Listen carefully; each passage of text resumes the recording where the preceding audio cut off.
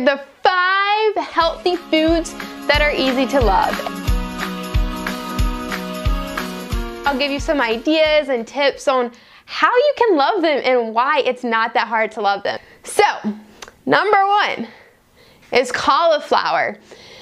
There's so much more that can be done with cauliflower, and a lot of people have a tendency to want to write it off because they're like, there is no way this vegetable can taste like a starchy carb like rice or like potatoes. And I'm here to tell you, cauliflower is like a superfood. In our household, we treat it like a superfood.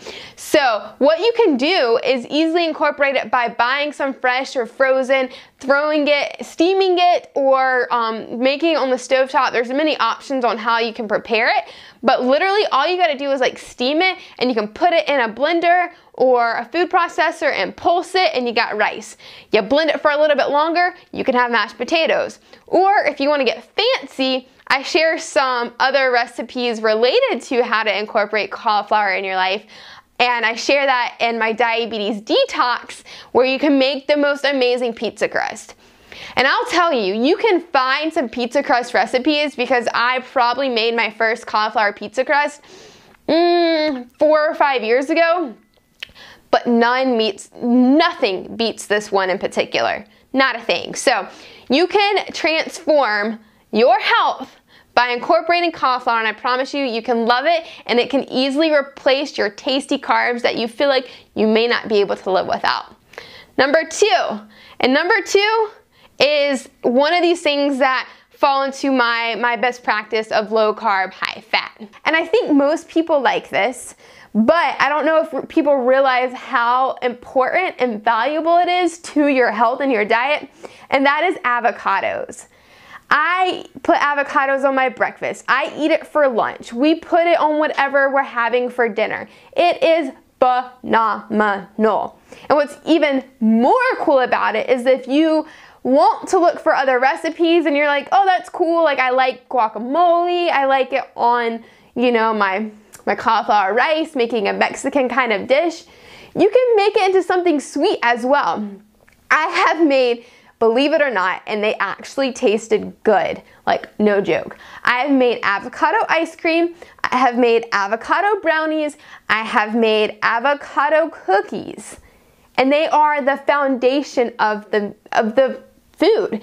And what's really cool is once you throw in the cocoa powder and the sweeteners, you get this superfood thrown into it and you don't even realize it. And so if the green weirds you out or what have you, granted, it might stay a little green depending on if you add cocoa powder or not, but all in all, it's kind of hidden, and it is so good. What's really cool about avocado, and you know I gotta hit upon this because we have diabetes, and it has carbs. A whole avocado has about 16 grams of carbohydrates, but yes, avocado ice cream, it has about 16 grams of carbs, and about 12 or 13 grams of that is fiber.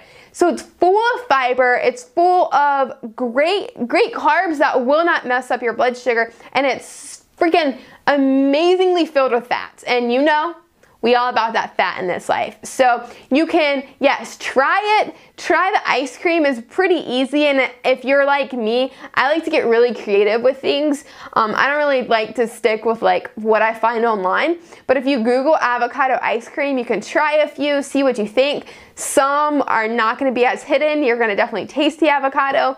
I kind of wing it, but you might want some extra guidance. I don't have like a go-to avocado ice cream recipe, or I would share it, but don't worry, because I will bring up another ice cream option here in the next few foods. So number 3 is squash. And when I say squash, I'm referring to like all squashes, all squash. I don't know if it's plural with the ES, I think so. So squash is really cool. And when I think of squash, typically I would think of like yellow squash. And it's like, oh, that's so boring, like that's all I can eat, that's pretty bland. But there's so much more than that. So squash, if you've ever like been to the store, especially in fall, there's so many out there, and you have to be willing to try them. There's such amazing options for low carb alternatives to your favorite foods. Yeah, so like butternut squash. Butternut I don't eat as often because it has a little bit more carbohydrates. Actually, a lot of squash can have a little bit more carbohydrates, but for alternatives to what you typically could eat, you can totally rock these squashes and it'll make you feel good, and that's what's most important. So like for butternut squashes, you can make fries out of it. I've actually done that before. I made like loaded fries out of butternut squash. You can make spaghetti squash instead of spaghetti. You can make, oh my favorite, zucchini fries. Literally, that is our favorite recipe and it is so good. So good. You can make zucchini noodles. You can get your veggies, whether it's raw, you steam it a little bit, you cook it a little bit, you bake it. You can use squash for just about anything and you can make it taste how you want. And what's cool too is there's so many out there. And so like acorn squash, for example, it's kind of sweet and it has carbs, but again, it's a better alternative. And I love the taste of acorn squash and mixing it with kind of like a Mexican dish and adding like turkeys and salsa and things like that.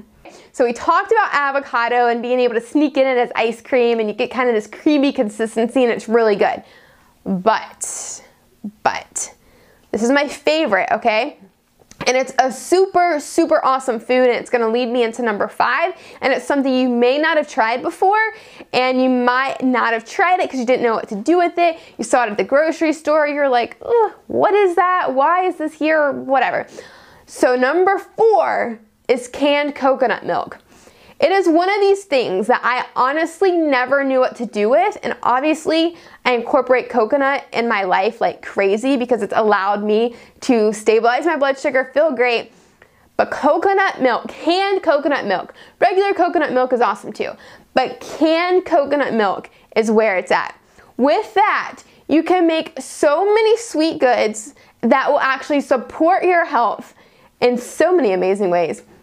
And you can do ice cream.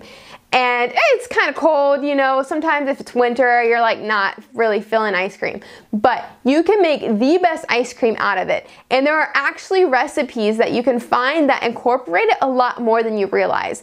I just made 2 recipes this week that called for it, and it starts to kind of like sneak into your recipes if you like to cook. And what's really cool is like when you're making ice cream, you can use the whole can. So you can use the full fat part that gets kind of hard when it's in the fridge, or you can also use the coconut water in another recipe. And all of that is so great. And again, filled with great high. That's one that it's not a vegetable. Most of these are kind of like veggies or along the lines of fruits and veggies, but that one in particular is kind of a challenge for you to maybe try it because it's so different. For me, you find it like at the store in like the Asian section. Pretty much, that's where it usually is.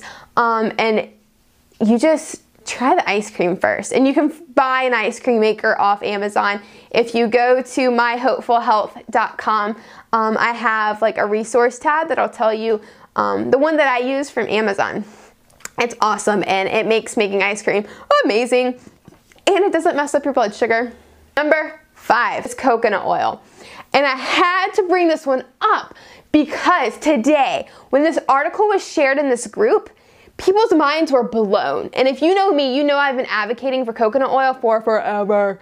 The article that was shared was about, and this was so cool because this was shared not in a diabetes group. It wasn't anything like, I don't know, it was in a health related group, but it wasn't diabetes related.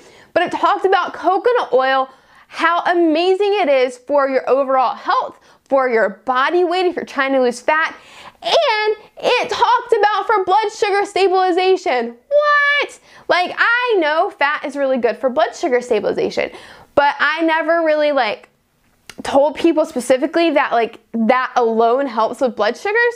And now that showed, and it wasn't like a bunch of research or anything, but I thought it was so cool because it backed why I do what I do, why I encourage you to do it for if you're trying to lose weight, if you're trying to get your cholesterol levels, you know, in control, if you're trying to get blood sugars under control, if you're just trying to feel good. Like, I have a program that you can find on myhopefulhealth.com under the Diabetes Academy, and it's called Healthy, Sexy, Strong. And literally it's my step-by-step process of how I've gotten to where I am, how I've basically lived a normal life with type 1 diabetes. And the first thing that I do is do a coconut oil challenge. I challenge people to consume more coconut oil because so many people don't understand how to do it. They're like, how do you eat so much oil? Like, how is that possible? It sounds so gross, like spooning it out. Like, do you really do that? No, you can incorporate it in so many delicious ways. Just a few are adding it to your vegetables. And side note, if you're going to start incorporating coconut oil, which I challenge you to do, you don't have to get the unrefined kind. That's the kind that tastes really coconutty. And while most people go for the unrefined, I actually buy the refined, but only one brand of it. So I can put it in and on everything. I make sweet goods with the unrefined sometimes, but all in all, the refined is where it's at, but only one, and it's by Nativia, and you can find that on Amazon. And again, if you go to my resource tab at myhopefulhealth, HEALTH.com, and under exercise and nutrition resources, it'll take you to Amazon, and you can see which kind I'm talking about because it's rad. And it's amazing. And you can put it on vegetable oils, you can bake with it, you can cook with it, put it in your coffee. It's good stuff. And the moment you start consuming more of this superfood, it is legitimately considered a superfood. Like, by the books, it's a superfood. You will feel better and you will never want to go back. I literally consume so much coconut oil each day. I'm so satisfied. I'm like never hungry. My food is delicious. And you can start incorporating it today. It's really easy.